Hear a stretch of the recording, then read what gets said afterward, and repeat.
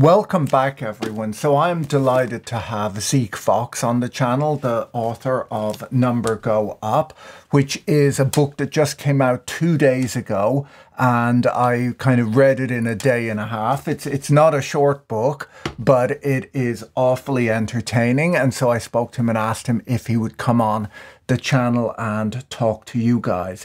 And so the book is basically it's about crypto. It's about Sam Bankman-Fried. It's you know, all of the stuff that you've probably been reading in the press over the last few years. But the thing that's most entertaining is it's not just sort of a technical manual of kind of how things work in the world of crypto. It's much more of kind of a social history of cryptocurrencies. It's telling you about kind of what went on and how it affected real people, how it works, who the key players are, and so on. And so here is Zeke Faux. Yes, I mean, like the last thing I would ever want to read or write was like some sort of long explanation of how blockchain worked. This, you know, as you saw, like I pass over the technical stuff as quickly as possible. And I'm trying to tell the story of these last 2 years, which was, in my view, the greatest financial mania the world has ever seen. And for me as a reporter, I was like, had a front row seat. I was hanging out with these hustlers and zealots and con men when things were going great. And then I'm down, you know, 2 years after the end of 2 years down the rabbit hole, I'm at Sam Bankman-Fried's penthouse in the Bahamas just before the cops show up. So yeah, went into it not knowing that much about crypto, but it turned out to be like the greatest adventure that I think I'll ever go on. Well, there was even, I thought, like the book, you know, not to give too much away about it, but there was almost a bit, you know, it kind of started out with a friend of yours, I think his name was Jay, who bought some Dogecoin, made a bit of money and went to Disneyland. And, you know, that's sort of the kind of fun end of cryptocurrencies. But as we get towards the end of the book, it gets a lot darker. Yeah, like you're saying, I'm hearing about a couple of years ago, like during the pandemic, I felt like everybody was talking about crypto. And my friend Jay was just one of the people that was texting me and saying like, oh, I'm making big money trading this or that. And yeah, he made enough on Dogecoin that it helped him pay for this trip to Disney. He was teasing me about it. And I had like resisted all of, I'd resisted crypto as a topic for investigating. Like if you know my work, I love investigating weird scams. So you would have thought that crypto would be perfect for me. But I didn't want to go there. But it took a little bit of this FOMO for me to be like, you know what? I do want to know, why are these coins going up and up? Is there anything behind all of this? Like, what is going on? Has the financial world just like gone insane? Yeah, no, it's so interesting, and you went rather deep into it. And one of the questions I was going to ask you is if you're still in touch with Dr. Scum. Oh, so Dr. Scum is my mutant ape. And that probably also just sounds like nonsense. So he's the Bored Ape Yacht Club was a collection of NFTs. And these are basically like cartoons that you can buy for big amounts of money.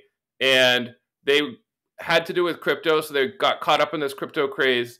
In the Bored Ape Yacht Club, it was 10,000 pictures of kind of interchangeable monkeys. And yeah, they're ugly pictures of monkeys wearing like silly hats. Justin Bieber bought one for like $2 million or something, reportedly. And all the celebrities were getting them. And they're talking about this like it's like the future of art.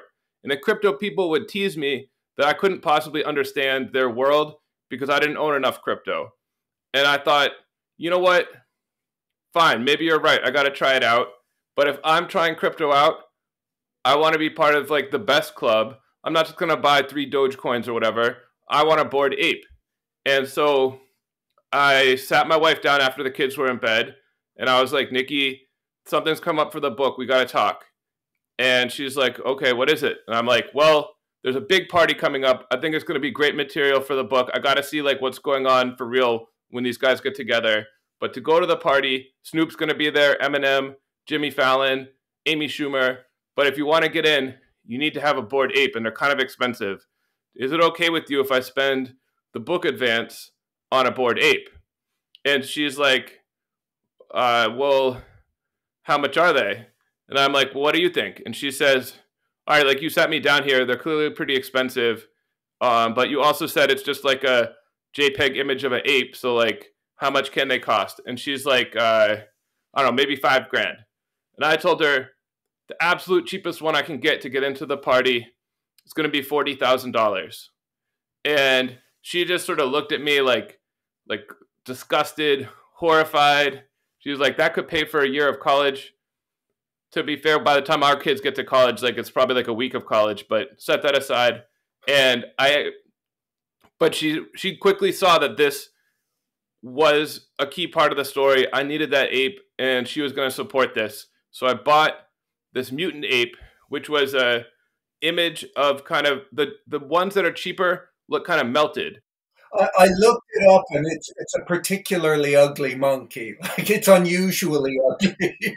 I mean, a lot of people said that to me, and I thought it had sort of a cool look, but nobody agreed with me. And so by the time I bought it, the price had gone down to $20,000, which was cool because I didn't want to spend $40,000, but it was also bad because it showed the price could go down 50% in like 2 weeks. Mm. So now everyone's talking about NFTs, like you got to join the community. It's so cool. And I was like, I'm going to go for it. So I even named my Bored Ape. He was smoking a pipe. He had a sweater made of maggots. And I'm like, all right, his name's Dr. Scum. He's like a Sherlock Holmes type detective, tormented by his maggoty sweater.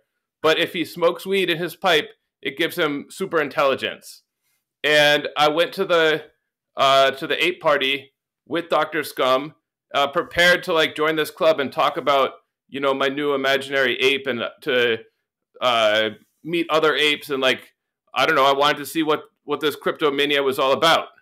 Well, it's I guess one of the things I find interesting in sort of crypto and meme stocks, which are sort of things that happened at the same time, is there's sort of this bizarre concept of community that you don't see in any other investment. Like if you own shares in, I don't know, like Abbott Labs or something like that, you don't join the community and get on Twitter Spaces and talk about it all day long. While there's sort of a handful of stocks and crypto where you're sort of supposed to like basically Ponzi it up as much as you can. Well, that's what I learned when I got to Ape Fest, because I learned that financial investing in the same silly picture is not really like a very good basis for a community, because I would be like, hey guys, want to check out my Dr. Scum, my mutant ape? And they'd be like, some people would pretend to be interested, but I could tell they didn't care. And other kids, even like teenagers, would be like, that ape is ugly. Mine costs $1 million. You're a loser. And so, and there was nothing to do with it. We didn't play games or anything. Everybody was just, they didn't want to hear about the superpowers. Everybody was just sort of drunk and high, standing around. It was cool. Snoop performed an original song about how we should all buy ApeCoin, the official currency of Bored Apes, and not Dogecoin. And I was like, I want to know how much you got paid for this, because that's like some serious shilling. Yeah, I was impressed they got him to do that. And I'm told he didn't even get paid, but maybe he owned some stock in like the company that makes the Bored Ape. Someone told me that he has like ownership in Yuga Labs. I don't know if that's true or not, but I think that's the case. And so I was almost relieved to learn that, because I was like, I mean, I really like Snoop. He's like one of my favorite rappers. So I was like, he doesn't think this is cool, does he? And so it's almost a relief where I was like, oh, no, he's just like, you know, pumping his bags. It's funny, when I read the book, like the one thing I felt was that you didn't know much about rap music just because you were so dismissive about Razzle Khan, who is my favorite rapper. Oh, yes. You know, I did give Razzle Khan a hard time in the book. This is, if you guys somehow missed this story, Razzlecon is her and her husband got arrested for the biggest heist of all time last year. They'd stolen bitcoins from the crypto exchange, or they were accused of laundering the proceeds of the heist of bitcoins from this exchange, Bitfinex. By the time they got arrested, the bitcoins were worth like $4 billion. So it was like the biggest theft of anything ever. And while they were sitting on this pile of $4 billion, Heather Morgan, one of the pair, had spent some of that money on some like pretty slick music videos. And she had an alternate persona called Razzlecon.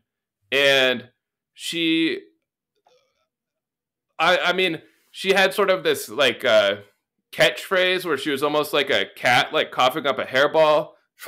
And she was like really trying to be gross, but also trying to be sexy. Like she would say that she's like, gross and sexy is my vibe. And like, she would, and the weirdest thing was she was even rapping about things that seemed to relate to like being a hacker, which is like the last thing you would want to do when you're trying to get away with your $4 billion in Bitcoin. There was kind of a funny thread throughout the book where many of the people you met with they seem offended with the idea that people associate crypto with criminality, but equally they kind of all insinuated possibly that they had some criminal backgrounds. Yeah, well, I'm glad you brought that up because crypto people, they always like to create this feeling that, you know, that we've weeded out the bad apples and the industry's about to go mainstream. Pretty soon, all the biggest players on Wall Street are going to invest. And there always is some, like, you're listening to this now, you're probably like, well, didn't I just read that, like, BlackRock's going to start an ETF? And it's like, yes, like, there are some hedge funds or big firms on Wall Street creating that want to profit from investors' desire to buy crypto. But, like, in terms of the bad apples, we just, like, keep reaching into the sack and finding more and more. Like, this is just like a giant sack of rotten apples. And like, I didn't even have to go that far down into the sack to find like a total scammer. Like one of the first people I met at the first crypto conference I went to was Alex Mashinsky. And he was like a super prominent person in crypto. He had this company, Celsius Network. And his pitch was that you could send him your coins, you'd earn 18% interest. And I was like, isn't that a little much? That seems like kind of implausible. And he was like, no, it's the banks that lie. They could pay 18% too. They just choose not to because they're greedy. I'm the good guy. I'll pay all the interest to you. And then it turned out to be like a big scam. Company went bankrupt a few weeks ago. Mashinsky got arrested. And just the crypto people want to like memory hole everything that happened in the last couple of years. Well, who would think that there'd be Ponzi-like economics to Ponzi-like returns, you know? Yeah. Yeah. It was like his business plan was just like laughable. And then we were sitting there and he's like, oh, I managed $20 billion. And I went back to my editor after that. It was like my first crypto conference. And I was just like, we could be writing about crypto for years. There's so much to dig into here. There's no time. We will not have time to investigate all of these companies before they blow up. Yeah, no, it's nuts. Now, on the celebrity side of it, one of the things I'm interested in your thoughts is, as you mentioned, like kind of one of the big things with the Bored Ape thing was, you know, Paris Hilton and Jimmy Fallon in what sort of, a TV appearance that looked to me like a breach of advertising standards. But to what extent do you think, like, I feel that many of the celebrities or many of the people who pitched this stuff kind of knew that they knew it was nonsense, but they were well paid to do so. Is that your feeling, or do you think many of them bought into this? I mean, no one has been able to prove that these celebrities got free Bored Apes or they got paid for it. Maybe some of them did have investments in Yuga or in MoonPay. which was Mm. like connected with this whole thing. So they may have been sort of indirectly promoting companies that they were involved with. But I also think a big part of it was that for certain people, crypto was actually kind of a cool thing to be associated with. Like for someone like Jimmy Fallon, he could change his profile picture to a Bored Ape, and maybe I don't know, did he even go with a .eth Twitter name? Like I think he might have. And that's a way, yeah, that's a way to seem like you're with it. You know about the future of finance, because I don't know what it is with celebrities these days, but they're not content to just be like famous entertainers. A lot of them also want to be like investment moguls. Mm. So, uh, in, so for some of these guys, I think crypto provided that veneer of like, I'm a smart investor, even if the whole time many people were just laughing at it and didn't think this was a good idea at all. Amusingly, on Twitter about a year ago, I thought it would be funny to crop my profile picture into a hexagon to make it look like a fake NFT, which I thought was funny. But it was a bit like Dr. Scum, where the people who knew about it looked at it and went, that's a fake NFT. And the people who didn't know about it just thought I was a moron. Yeah. I mean, that it was so annoying. Like, I think it was my mom. I sent her, because I tried to like get into it. So I was like, hey, mom, look at my cool new NFT that I bought, my Dr. Scum, my mutant ape. And then she just sent me back the picture and was like, it's mine now. I've got it on my phone. And I'm like, listen, mom, for very important and complicated blockchainy reasons, you will never own Dr. Scum. But like, it's going to take me like about an hour to explain why you don't own him. And she's like, nah, it's good. You have fun at your ape party, and please don't lose $20,000. She was probably more scared than me that I was going to lose the $20,000. Well, the other funny part of that story was that your ape didn't actually get you into the ape party, right? Yes. It turns out, even though NFTs are promoted as sort of like potentially a good solution for ticketing, the way it worked at Ape Fest is you had to use some separate program to prove your ownership of the ape, and then you were issued like a unique QR code or maybe something on a special app. You had to do that ahead of time. You couldn't just show up and show your ape and get in. And the other thing is that as soon as I got the ape, everyone starts warning me they're going to get stolen. And I could Google it. I could see this is true. It does happen. And there was even a rumor going around that there was a QR code in Times Square for like a dating app where like hot women wanted to date people who owned Bored Apes. Should have been a clue. This was not legit. But the rumor was that I can't remember if this ever was verified or not, but like the rumor was if you scanned this billboard, you would not meet any hot women. It would steal your Bored Ape. So while your ape didn't get stolen, you didn't necessarily find it very easy to either buy it or sell it. Yeah, so this part of the process I did not think would be particularly interesting, but it actually did prove very educational to buy some crypto, just like the guys who teased me had said it would, but not in the way that they had hoped, because I had to in order to, most people who trade crypto probably just send some money to Coinbase or Robinhood or whatever. And as far as they're concerned, it's very similar experience to E-Trade or Schwab or your stock trading app. But to get an NFT, you really need to get your money into this decentralized crypto world. Like you have to use crypto for real. You have to download a crypto wallet. And that's something, the one I used is called MetaMask. And that's like a really popular crypto app that I heard about a lot. And I thought it was going to be all super high tech and cool. But what it boiled down to is that essentially, like if you're looking at your browser window, and maybe some of you guys listening to this will be like, I know MetaMask is cool, but like for a newbie, it's super intimidating because they're like, your money is going to live right next to the URL in your browser in this like icon of a cartoon fox. And if you like type anything wrong or you lose your password, the money's gone. And they even make you watch an instructional video when you download the wallet. And the video suggests that you should engrave your password on a metal plate and bury it in your backyard. And I'm like, I don't have time for that. Come on.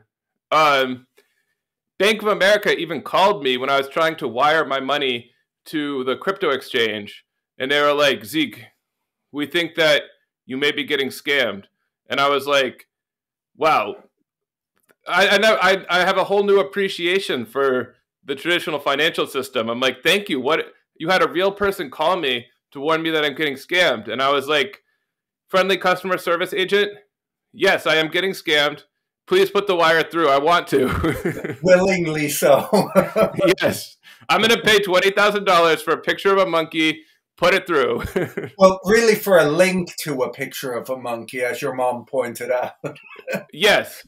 And so as soon as I had, all right, there are so many problems with this. First of all, MetaMask does not automatically show that you own a picture of a monkey. You have to like tell it. So once I paid the 20 grand, to me, a lot of money, I was just like, it's gone. What happened? I thought I'd screwed it up, but you have to like hit reload 6 times and like hit Control C or something. And then it shows that you own the picture of the monkey. And people are like, you can't keep the picture of the monkey on your phone. It'll get stolen. You need to put it on like a USB drive. And I'm weighing the possibilities, and I'm like, what are the odds that during the process of transferring my monkey to the USB drive, I'll lose it? I mean, it's not zero. I don't know how to do that. And then you have to bury it in your backyard as well, right? I went for a middle ground. I don't actually know if this works, but I was like, I think it will be harder to hack my computer if I turn it off. So I was just like, the computer and I'm not even sure if the monkey was really on the computer, but I'm like, I'm pretty sure the monkey's on the computer now because I own it. It's not on my phone, I don't think. Turn off the computer and this will defeat most hackers. Untested theory, but I was just like, don't. But then I kept wanting to use the computer for different things, and it made me very worried. Like if I browsed to the wrong website, my monkey would just disappear. As soon as I got it, I just couldn't wait to like unload this monkey. Well, there's sort of this promise of crypto from the early days where people would tell you that you're avoiding the costs of the traditional financial system, and they act like, you know, you can just, that it's totally reasonable to go and pay for a coffee in Bitcoin, and they leave out that it costs you $50 to buy and sell a Bitcoin, you know, or to do a transaction. Yeah. I'm sure the Bitcoin people are listening to this and they're like, Patrick and Zeke, don't you know that if you download like the Lightning wallet version 37, you could send the Bitcoins with like only 6 sats of transaction fees? And to that, I would say, I traveled all the way around the world to report this book. Everywhere I went, I just tapped with my Visa card. I got no transaction fees. If I know the merchant pays, but I don't see that. And I actually got rewards points. They didn't I don't get charged currency conversion fees. And so like, that's what you're competing with. Yeah. Bury the password in the backyard, or Visa card that works everywhere, and if someone scams you, they'll give you a refund. Well, I actually have my Visa number engraved on a piece of metal and buried in my backyard, but that I'm just you know. But obviously when you went to El Salvador, suddenly it flipped and your Visa was useless, and your crypto wallet was, you could pay for everything with an ape, right? Oh, yes. I was, even El Salvador. So if you're watching this, you're not familiar, it was like the first country that adopted Bitcoin. And the president made this big announcement that the whole country would use Bitcoin now. The currency of El Salvador is already the dollar. And they were sort of like, now we have a second currency, Bitcoin.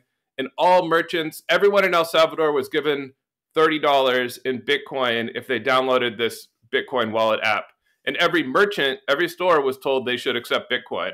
And Bitcoiners like hailed this as the first step into Bitcoin's global dominance. And they talk about it like it was this huge success story. So I flew down there, wanted to try it out for myself. And there's a town that's sort of the center of the Bitcoin movement in El Salvador called El Zonte. The Bitcoiners have renamed it Bitcoin Beach. It's not very considerate because the people, El Salvador, people speak Spanish, not English, but whatever. First store I go to in Bitcoin Beach, it's a bodega. I take a bottle of water. I say, can I have a bottle of water? I speak a little Spanish, but not very well. And I'm talking to the clerk, and I'm like, ¿Puedo pagar con Bitcoin? And the guy just like looks at me, and he's like, basura, which means trash. He grabs the water from my hand and like walks away. Like essentially like, get out of my store, you jerk. I don't want to deal with your stupid Bitcoins. Yeah. And like I did find some people who would take Bitcoin, but it was basically just like, I write in the book, it's sort of like if you went to France and you were at a fancy restaurant and you asked them for ketchup, they might be like, fine, like the stupid American wants some ketchup, and they'd like go in the back room and find a dusty bottle of ketchup. They'd give you the ketchup, but they're not going to like it. They're not happy about it. And the people that did, like they'd make all sorts of excuses. I'd be like, can I pay with Bitcoin? And they're like, oh, like the Bitcoin manager's not here today. Are you sure you don't have any real money? And it was just like, it was actually hard to report on because it was so not a thing. Just like nobody cared about Bitcoin. They had bigger problems to worry about, like a huge crackdown on, controversial crackdown on gangs by the president that rounded up 2% of all adults in the country and put them in prison. So people just, they didn't even have much to say about Bitcoin other than, thanks for the free $30. I got my cousin who knows how to use my phone better. He managed to get the $30 out of there somehow, and then I forgot about it. That was like the typical answer. But Bitcoiners and the President Bukele still talk about it like it's this huge success story, and pretty soon other countries are going to do it too. No, it's funny. About a week ago, I met a bunch of people who were claiming that they lived their life using crypto, that everything they buy and so on. And I said, can we go and get a coffee right now using crypto? And they're kind of like, well, I've got a credit card that links to crypto. It's like, okay. Yeah. Well, I got to tell you, like, even at like the Bitcoin conference, I don't want to say every single time, but the majority of the time, like the snack bar won't take Bitcoin. Like they'll be like, or the line will start to get too long, and they're like, look, can you guys please just, do credit card tap to pay now? You have to be like, it is possible to live your life in crypto if you're committed to that. Like if you really want to, you can do it. But if crypto is going to take over the world, they need to provide an attractive alternative that's going to convince normal people to use it. And that the book's called Number Go Up because I think that's what a lot of the appeal of crypto boiled down to. Like, why did other people use MetaMask and buy these Bored Apes? It was because they thought they would get rich. If you think you're going to get rich, it's all worth it.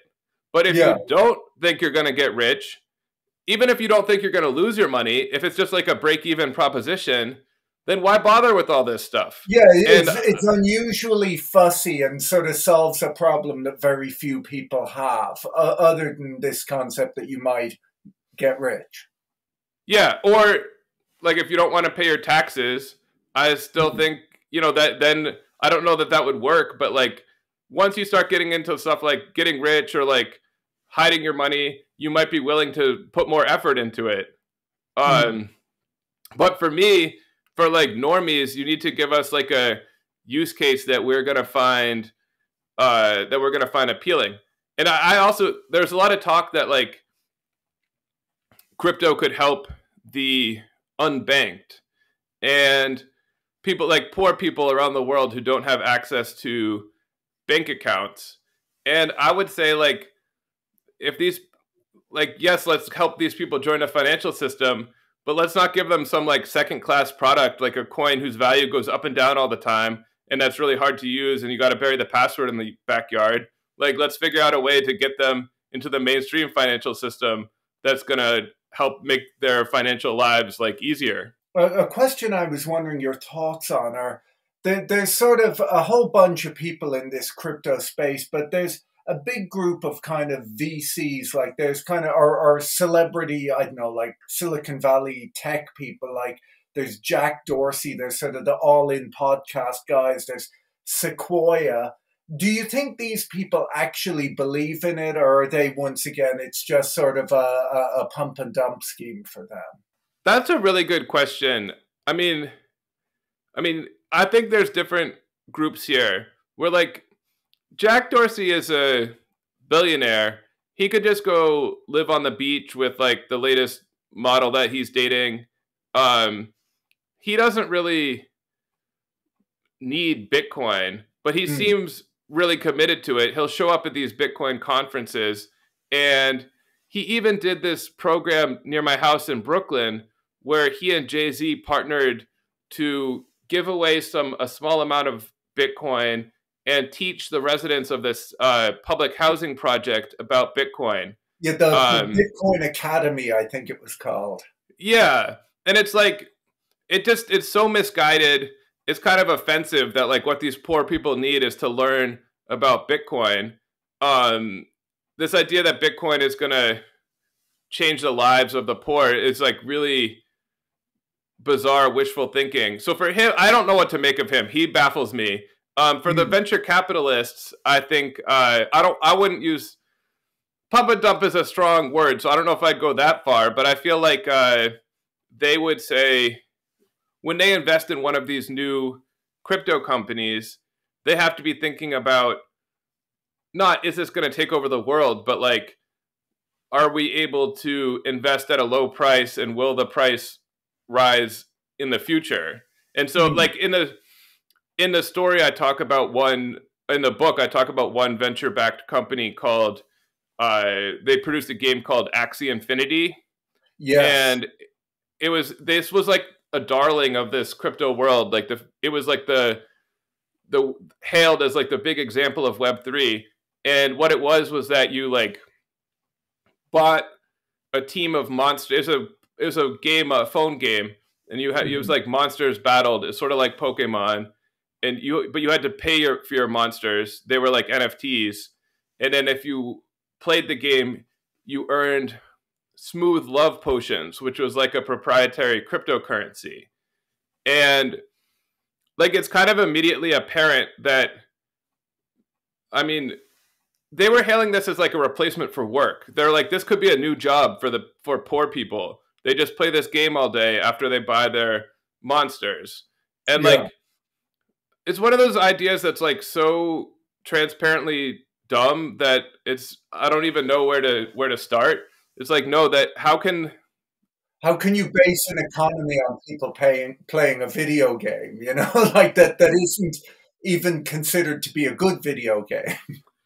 Right. Like, but these guys had big funding from venture capital because this really took off. The price of smooth love potions started climbing, and it became like this crazy bubble that sucked in like hundreds of thousands of people in the Philippines. And if you looked at like the user growth chart, it was crazy. You know, it was like spreading like wildfire. So they're able to raise big money from venture capital. But like, of course, the value of smooth love potions could not go up forever. And there was like a huge crash. I went to the Philippines to talk to people. My cab driver had borrowed, I think, like $1,000 from his in-laws to buy his team of monsters, you know, lost it all. And it was, it was like a big problem for a lot of these people's lives. Like, it sounds silly, like a silly game, but people had like really, they became convinced this was like their way out of poverty. They listened to the pitch, they bought it, and some of them just ended up wasting a lot of time, but others ended up like in debt and, you know, were really upset about it. And the people who created the game, the venture capitalists who backed it, you know, they haven't said sorry. They haven't been like, you know, we learned our lesson. We're gonna do things differently next time. And this is like the most funny part, really, like rubbing salt in the wound. The Axie Infinity associated exchange called Ronin got hacked. The hackers got $600 million worth of crypto. And it's since been revealed by US authorities that this money was stolen by North Korea and used to fund its weapons program. So like the pitch was like Axie Infinity is going to help poor people. It's going to be like the future of the internet. We're all going to play to earn. And then the reality is like trail of devastation in the Philippines, $600 million for Kim Jong-un. So I don't know. I couldn't believe it. But I'm curious, what were the venture capitalist returns on that in the end? Like people in the Philippines, like they lost big, but how did Andreessen Horowitz make out?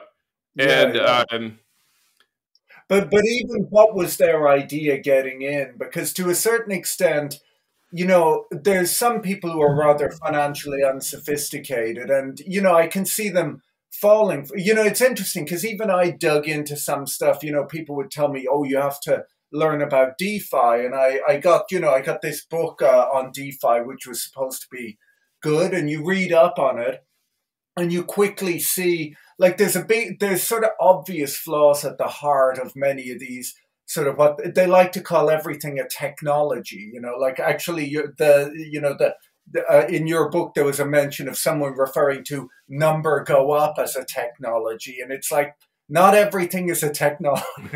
Yes. Yeah, in the DeFi thing, I found that there's one claim that it would make, do away with middlemen and there'd be no transaction costs. But then equally, if you invested in the protocol, you'd make a ton of money. And it's like, well, I can only make a ton of money if there's transaction costs. Like it can't work both ways. Yeah, that is a really good point. And I think like a lot of these ones, it boiled down to they were essentially paying early users to adopt. They're incentivizing early users to adopt, like whatever, to start using a game or a protocol or whatever. But they didn't really have any long-term plan for how to turn these early users into profit.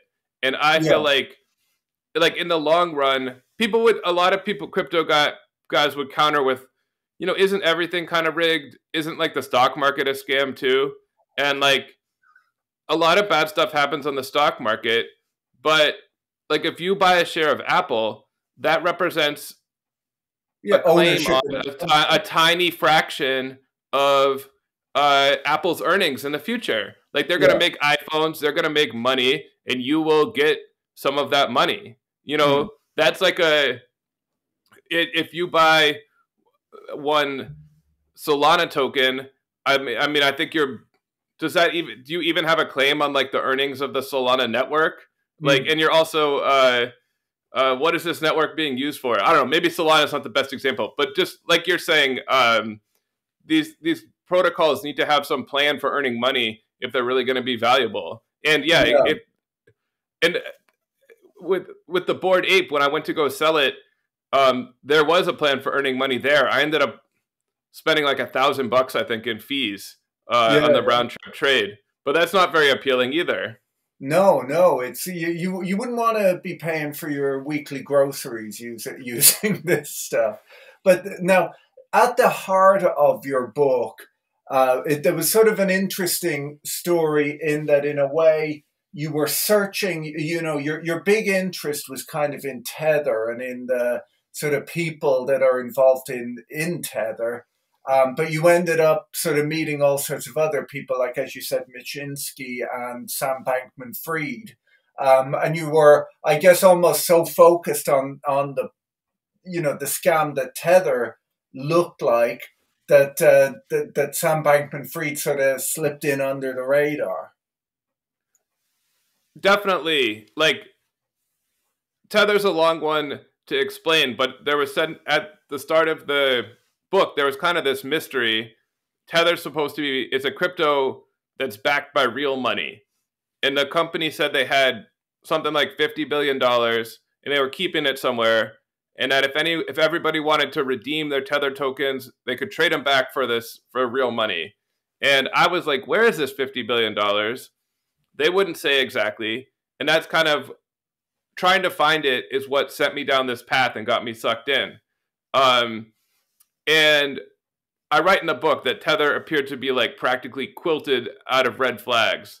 Like the boss of the company, technically the CFO, is Giancarlo Di Vicini. He's from Milan. His early life, he was a plastic surgeon. Then he'd gone into like computer import export. He'd been sued for counterfeiting by Microsoft, and he never gave any interviews. And the CEO, also no interviews, and was seen in public so little that some people speculated he didn't really exist. The company had been sued for fraud by New York Attorney General and accused of lying about its reserves. But this company was really important in crypto. Everybody used it. And I was trying to figure out, do they have all this money? And also, why does everyone trust them when there seems to be a lot of reasons to be a little skeptical? And I went to, and that was like the link that brought me to meet all these people, from Mashinsky, who had, his company had borrowed money from Tether, or Sam Bankman-Fried was one of the biggest users of Tether. It was a big way that users could transfer real money to FTX, his exchange, which was in Hong Kong and then the Bahamas. So it was a perfect way for me to get into this crypto world. But I never would have predicted that by the end, looking into what Tether was being used for took me to Cambodia, where I found that like Chinese gangsters were using crypto to run internet scams. Yeah. Yeah, but basically sort of, modern slavery all being paid for with Tether, right? So, yeah, it's truly wild. There's like, if you ever get one of those weird text messages that's like, hey, Bill, did you get the milk for the cat today? This person is probably trying to entice you into some sort of crypto scam. Like if you start talking to them, eventually they'll say they're a great trader and you should go on Coinbase or crypto.com, buy some tethers, send them over, and we're going to make big money. And then, amusingly, those people populate the comment section of YouTube videos as well. Like it's sort of the bane of my existence. I have software to try and delete these comments, because every time someone says great video, a fake version of me underneath says, message me on Signal at this number and I'll tell you about my crypto scheme, So just for my viewers, I never message you on Signal about my crypto schemes. Well, so the big twist is that the people who do send these messages are often themselves victims of human trafficking. They're like from Vietnam or Thailand or across China. They're across Southeast Asia. They've seen ads for like high-paying customer service jobs. They travel to Cambodia or Myanmar. Once they're there, they are not allowed to leave. And I went to Sihanoukville in southwestern Cambodia, where there's whole office parks, like giant towers, floor after floor of people, and all of them working around the clock, sending these spam messages and trying to scam people. And I spoke with people who had escaped from these scam compounds. Yeah, because it sounded quite violent, right? Like, I mean, people were being tortured and beaten. Were there armed guards, did you say? There's armed guards. There's, people were sending me gruesome photos of their injuries. And it was actually one of my best sources about this who helped me find some of the escapees, was a popular Vietnamese YouTuber named Phong Bui. And he had kind of made it his thing for a while, where the only way out of these compounds was to pay a ransom. And he would pay the ransoms, and he was rescuing people. And then he would make videos about where he'd interview them about what they'd seen inside. Yeah. And truly like gruesome. Just like the guards all have these electric shock batons. They'll make the workers beat each other if they don't hit their scam quotas. And there's all sorts of reports of suspicious deaths. And I mean, you could find all sorts of videos of horrible things going on. in these compounds. Now, the thing is, crypto people would tell you that all of this stuff could be paid for with the US dollar. Like the fact that there's crimes going on is unrelated to crypto. What are your thoughts on that? Yeah. And look, I'm sure the crimes would go on. But what I would say is that, like, I spoke with a veteran police officer from Taiwan who had traveled to Cambodia to rescue like young women from Taiwan who had been trapped in some of these scam compounds. And he was like, these gangsters are buying and selling people like from one compound to another for Tether. And like, yes, human trafficking is a old, and there's no allegation that like Tether, the company, is like involved in this. They've just created this currency that bad people are using. And also, as you point out in your book, they refuse to undo they'll undo transactions when there's a scam against one of their buddies, like another crypto company, but they won't undo a transaction if you can show them that it relates to some gruesome crime like this. Yeah, like if they get an order from law enforcement, like they're going to follow it, right? But these victims, it's like a complex transnational crime. It's very hard for them to even like educate law enforcement about what Tether is and where their money might be. And this police officer from Taiwan, he was like, yes, I've investigated human trafficking for a long time. The criminals, when they use banks, at least like you have to put a name down when you open your account. Like that was something to go on. If these gangsters are using Tether, I got nothing. There's no name associated with the account. I can't call Tether and get any information. Tether itself would not, because Tether is held you can hold it in a decentralized wallet, just like I did with Dr. Scum in MetaMask. And no one is asking for my identity. And so he said it made my job a lot harder. And also, like, I played along with one of these scammers and sent some Tethers in. Because you were able to track that it related to the specific compound, right? That, like you, I didn't quite get that far. I wish I had. But what I was gonna say is that like if I use my Visa card to pay the scammers, I could charge it back. Their merchant account would be eventually Visa would shut down their merchant account because they'd be getting too many complaints. And like, sure, they could probably try and get a new one, but like, I think this is like supercharging these scams. This is actually a great use case for crypto. It's making it a lot easier for these scammers to do their business. And one thing that absolutely does not prove anything, but I found very telling, was that by the time I got to Cambodia, I'd traveled the world for a long time.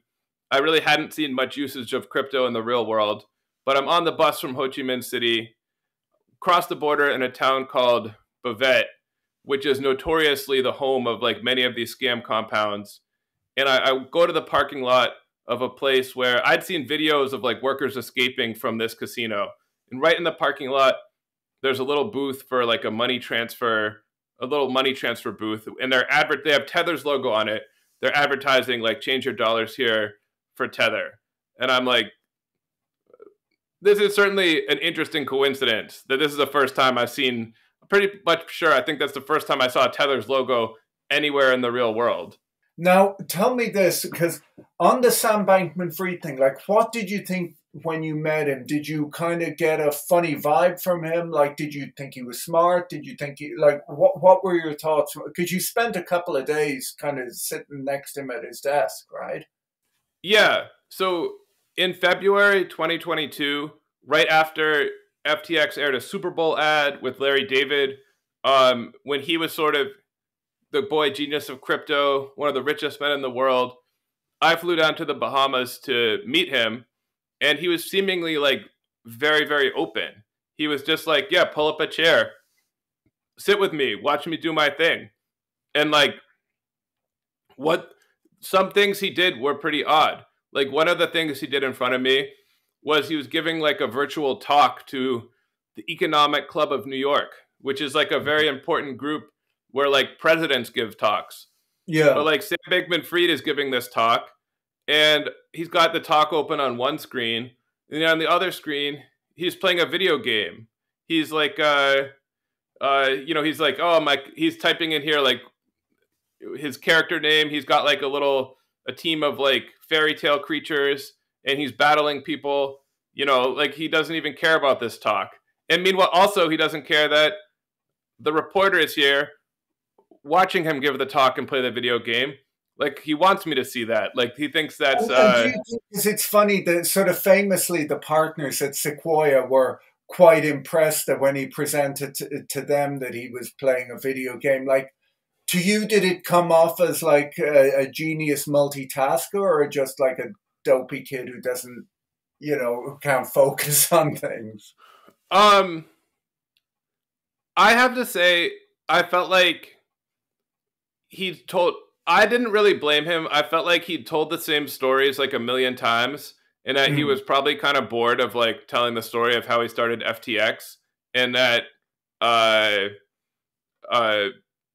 so he was going to play video games while he gave the talk. So I did think it was kind of interestingly disrespectful that he would allow me to see him play video games while he gave the talk, and like knowing that I would write about that. Yeah. But yeah, it was funny. Like the Sequoia investors, when they learned that he'd done it, they were just like, wow, like this kid, he doesn't care. He's trying to raise billions, so he cares so little, he'll play video games while he does it. Like, let's give him $10 billion or whatever. Like, they loved it. Yeah. So, and I was probably thinking, hey, like, this is good material for my story. Thanks. Yeah. Yeah. Well, it's the other thing, Michael Lewis, whose book is coming out shortly, that I think many people are looking forward to. He shows up in your book and was surprisingly, at least, came off to you as quite a believer in all of this. Like you expected maybe some skepticism because he has a history of working in the financial industry, but it appears, kind of fell for it hook, line, and sinker. So, yeah, this was a few months later. I went back to the Bahamas for this big conference put on by FTX, Sam's company, and meant to celebrate Sam's success. And Sam was interviewed on stage by Michael Lewis, which from the beginning I thought was a little odd. Like, as an independent reporter, I would not want to appear at a corporate conference because that would give like the impression that I was endorsing that company, whatever I said, right? But then, and I don't want to claim like I called it. I thought Sam Bankman-Fried was a fraud all along. I didn't think that. I thought that he was running kind of like an offshore crypto casino where people could go trade all these random coins, that a lot of people would probably lose money trading the coins.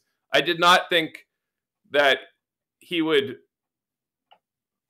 gamble away all the money that had been entrusted to FTX. Yeah. So I just want to get that out of the way. But Michael Lewis is on stage. He's interviewing Sam, and he says right at the beginning, like, he's just talking him up. He's like, "Wow, you were like a billionaire. You're breaking land speed records, and like he's acting like Sam's gonna revolutionize Wall Street." And Michael Lewis says, I don't know very much about crypto, but then he's talking about it like crypto's the future, and like you said, it's gonna eliminate these middlemen, and he's acting like Sam is one of his, the heroes of one of his books, like one of these rebels who's gonna like fight the system and be a hero. And so this is my first book, right? Michael Lewis is like the king of business books. Yeah, yeah. I'm obviously like, I'm like, oh man, it's a little scary that he's going to be writing a book about the same topic as me. But when he gave the speech, I was like, maybe he's not writing a book. Like, if he was writing a book about this guy, would he really be on stage saying all these great things about him? Wouldn't he want to like act a little bit more independent. But I also want to say that now that I've yeah, his book isn't out yet. I haven't read it. But I'm no longer that worried about it. I'm this crypto adventure was like this was like the adventure that I've been waiting for my whole life. It was like the book that I realized it's a book I've wanted to write like since I was like a teenager. And I think it's like a really crazy ride. And my worry now is just that like this will never be matched. How am I going to find something else to write about? Like, what's my next book going to be about? There's always something new, though, right? Because there's always new stuff happening. So I don't know if it's going to top, the Sam Bankman-Fried, and this cast of characters from Tether. I don't know. I'm a bit. I'm sure something will come up. Thank you. And you were there in the house with him when, like, after things went wrong, right? Like you almost attended meetings amongst him and his staff when, when he was about to be arrested, right? There was this period where Sam was holed up in his penthouse in the Bahamas. FTX has collapsed. It sure looked like something terrible had happened. Some sort of fraud had been committed, but Sam had not been arrested yet. No charges had been filed. And Sam had been giving some weird random interviews online. And what he was saying just didn't really he'd said like stuff on Twitter that didn't really make sense. And I'm thinking to myself, look, I'm pretty sure I know what happened, but I want to hear what he's got to say. Like, does he have what is his version of the story? Where did all the customers' money go? And so I waited up. He keeps odd hours, so I waited up till, 1 or 2 in the morning, and I sent him a message asking if he's he's got this trader mentality, right? Everything's sort of like a bet. And so I wanted to ask him, so in that trader world, right? Like, let's say I think that it's a good bet that the Red Sox will win tomorrow. That's my favorite baseball team. And I bet on the Red Sox because I'm convinced they're like the odds are wrong and like it's a good bet. The actual odds of winning are higher. So then let's say the Red Sox go out and lose tomorrow. That does not make it a bad bet. That just means I got like the fact that it didn't work out does not. Yeah, the probability and the outcome are different things. Yeah. Yes. So that's what I asked Sam. I was like, did you make a mistake? I mean, I'm being polite, so I'm not like, did you defraud everyone? Like, did you make a mistake, or did you make a good bet that the outcome was not what you hoped for? And like he found this to be. He was like, it's not as black and white as it seems. I might be willing to talk with you. So I'm like, all right, that sounds pretty good. I'm off to the Bahamas. So I flew down to the Bahamas, and I really didn't know what to expect, but after a couple of days, he did agree to let me come speak to him. And I wasn't sure, like, would he be totally despondent? Would he be like in tears? Would he be all alone? But he greeted me in the lobby of his condo building, which is in this like crazy resort in the Bahamas. And he was the same as ever. He like shuffled out there in his crew socks, his uniform of like, khaki shorts and a FTX t-shirt. And he's just like, it's been kind of like a weird week, huh? And, like maybe he's keeping on a brave face, but to me, it seemed like he was kind of delusional. And he really thought that at the time he was really trying to raise money. And if he could find someone to give him like $5 or $10 billion, then he'd only be down 3. Yeah. So, we spent like hours and hours talking about what had happened to this money, where it went. But in the end, I didn't find his version of the story very convincing.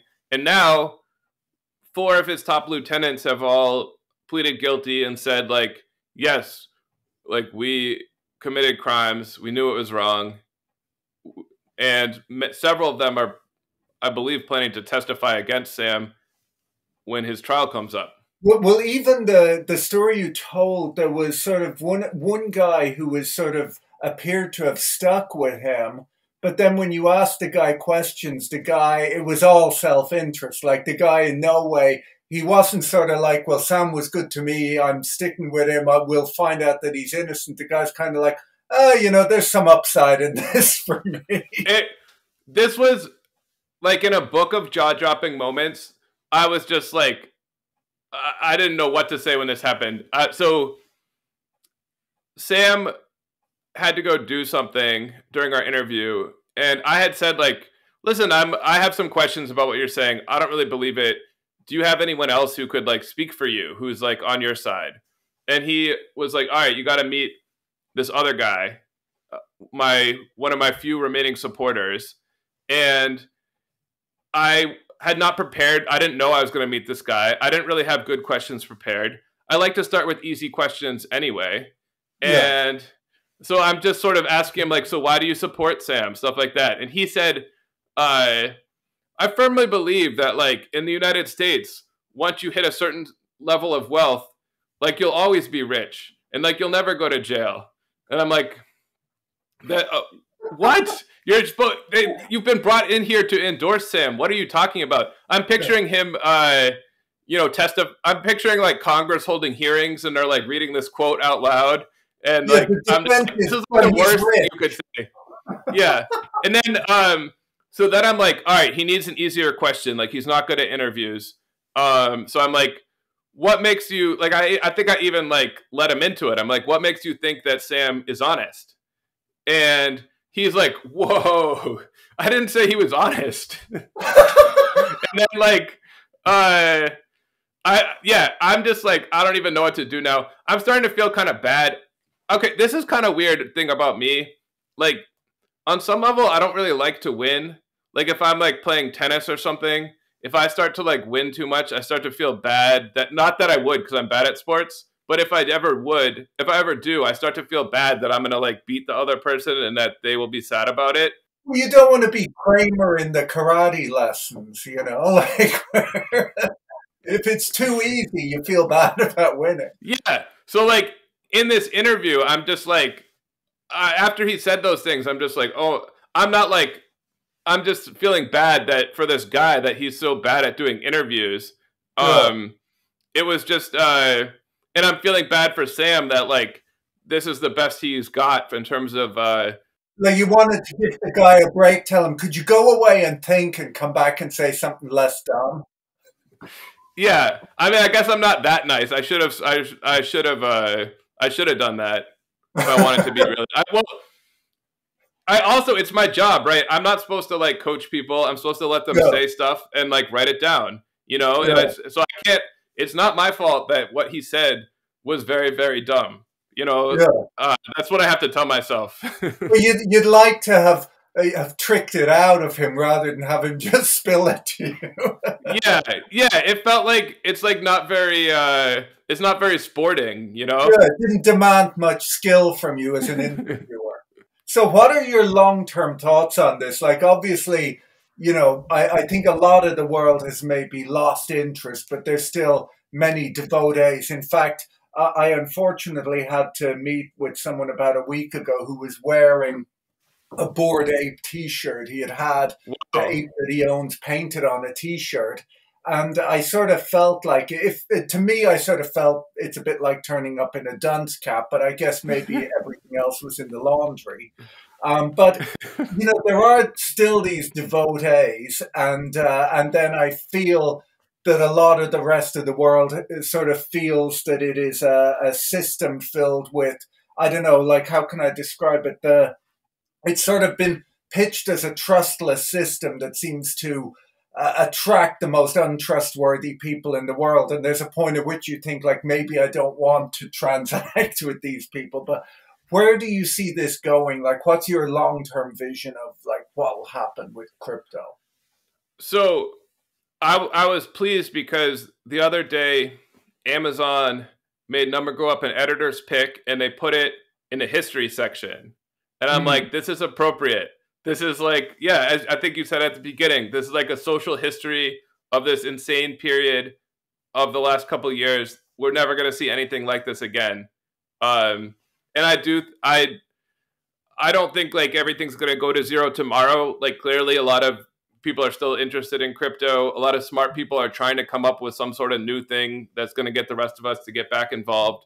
But I think anybody who's pitched on a crypto thing in the future is going to think to themselves, isn't there like a chance that this one could be a scam? Because like from what I mm. remember, a lot of the other ones were scams.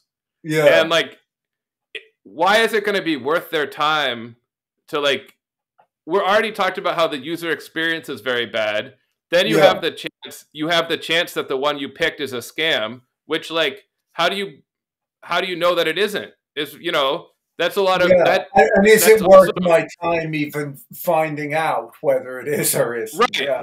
Yeah, Like in the book, I talk about um, the bullshit asymmetry principle, which is like yeah. this idea that this Italian programmer came up with.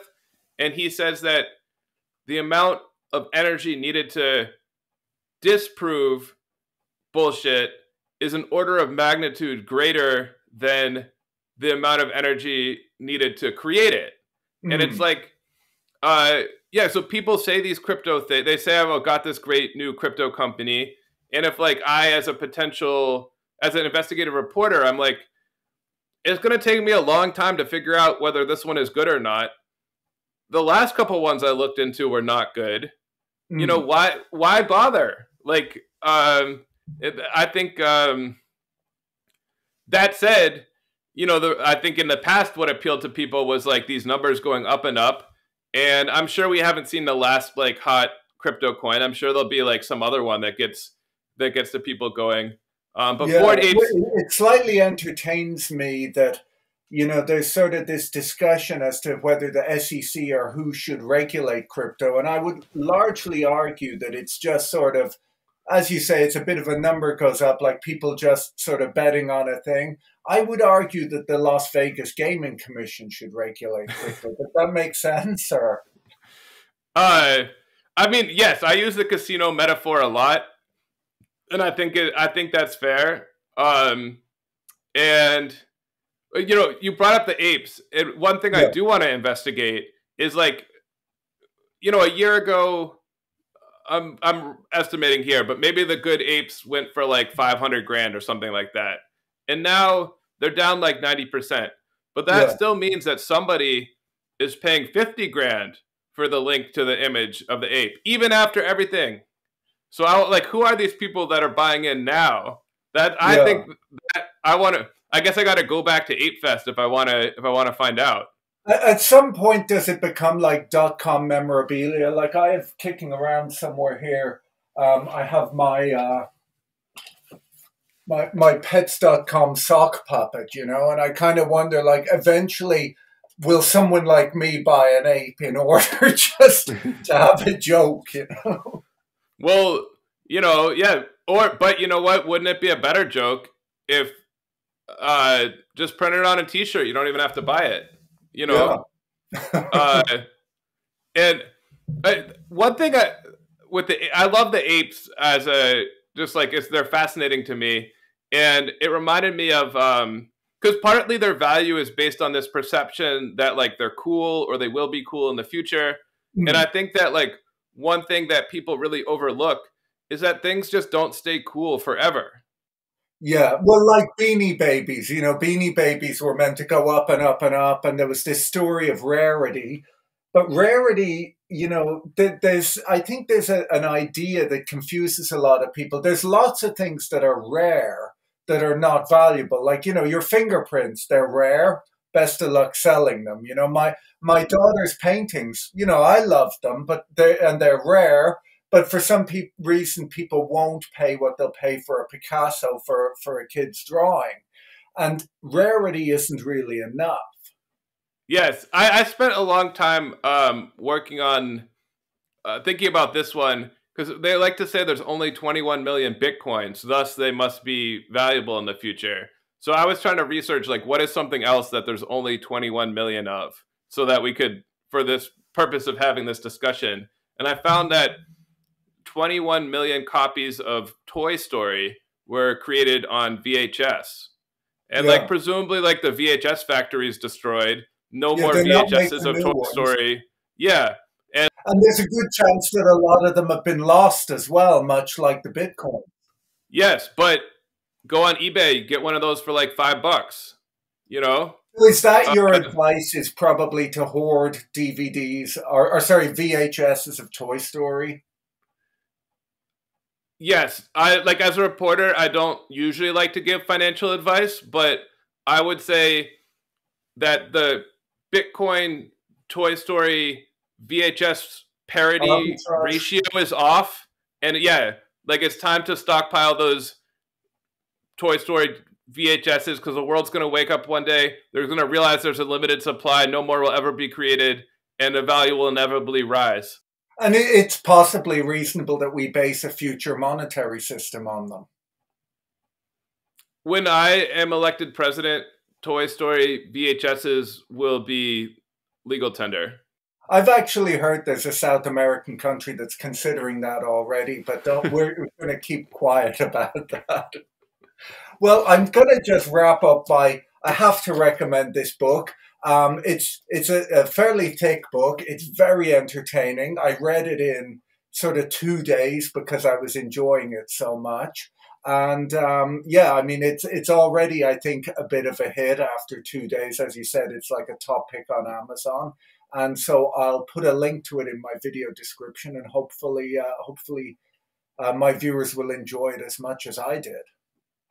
Well, thank you so much for reading it. And I really enjoyed talking with you about crypto. Okay, well, thank you guys for joining for this chat with Zeke. I'm sure you guys found him as entertaining as I do. And, you know, do check this book out. I'll put a link to it in the video description below if, you know, if you're interested in picking up a copy. And I would really recommend it. It's one of the most entertaining books, you know, finance type books I've read in quite a while. So check out the link in the description. And if you enjoyed this video, you should watch this one next. Have a great day and talk to you again soon. Bye.